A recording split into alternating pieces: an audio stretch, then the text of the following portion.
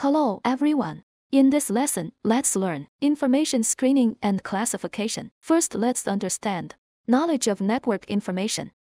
By what means? To collect network information. For the collected network information, how to evaluate whether it is suitable for the company's website and column needs. Classify and sort according to column. Our learning objective for this lesson: to understand the website information and website information resources students need to master. Depending on site type and positioning, choose the right website information. And for certain columns, ability to collect and analyze. Let's learn about the collection of network information. Please follow me to a case study.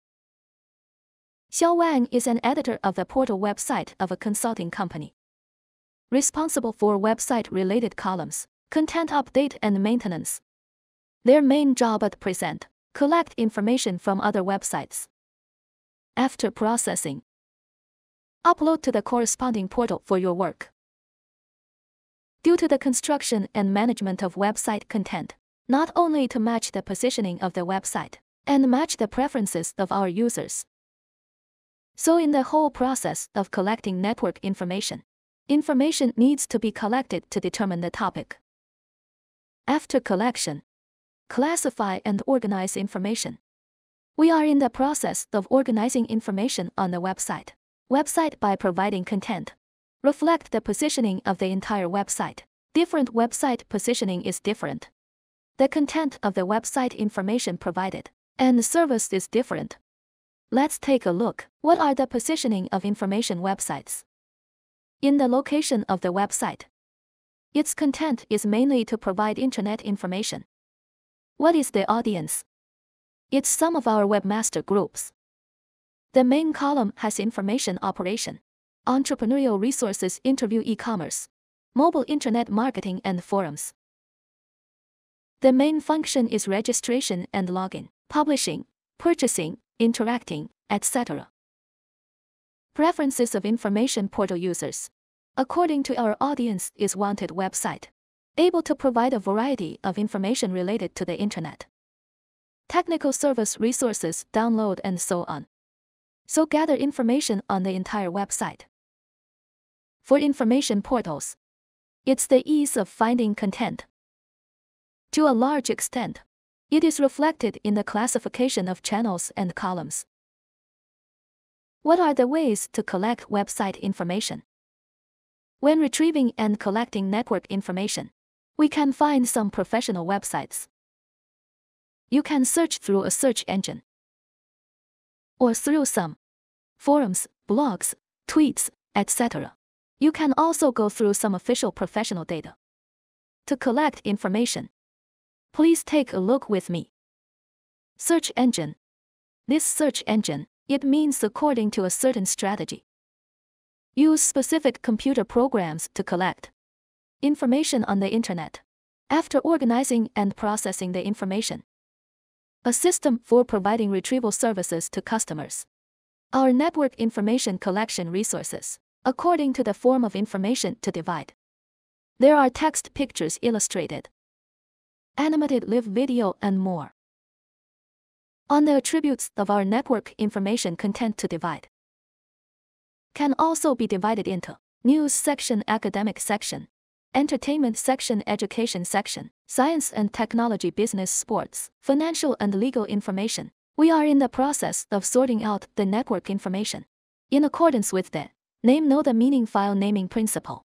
To name the material, try to use the folder. Keep the file type single. In the process of information screening on our website, we need to. A lot of information is filtered and processed in order to eliminate some unwanted information. First, we need to analyze the source of the information. Judge the value of the information. In the process, we need to be right about information, authenticity, authority and timeliness, judged by practicality and fun. Finally, the network information is filtered. In the process of screening, we generally break it down into 3 steps. The first is a preliminary screening process. In the process, We sift out roughly the information of the network, and then select. Finally, it is summarized and sorted out.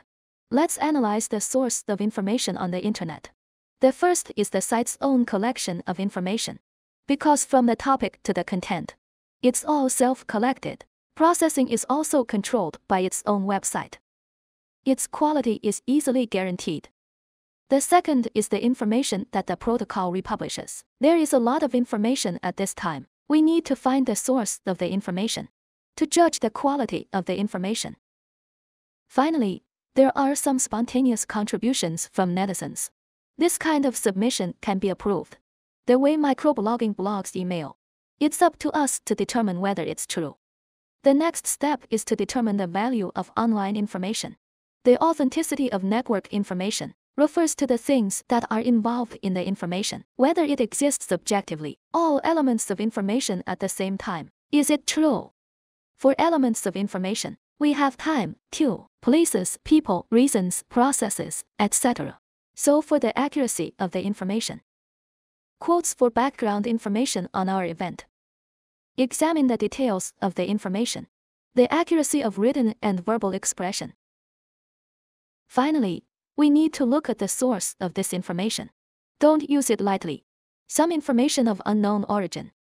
Next, we have to judge the timeliness of the value of network information. This timeliness refers to how old and new the information is. How close it is to the real technological frontiers of society. What is it like? Finally, we have to judge its authority and practicality. And fun. So let's see. Classification of network information.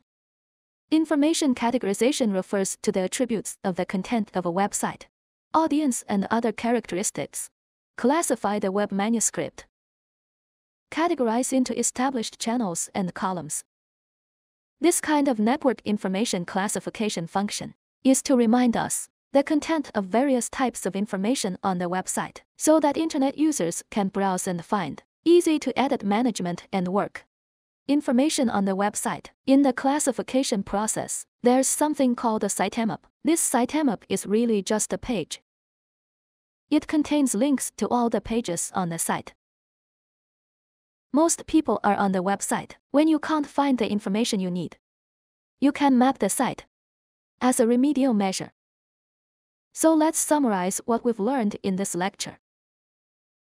We target information portals and column positioning.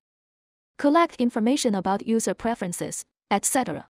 The collected information is screened and classified in order to prepare for the content editing of the website. Class, that's all for this lesson. Thank you all.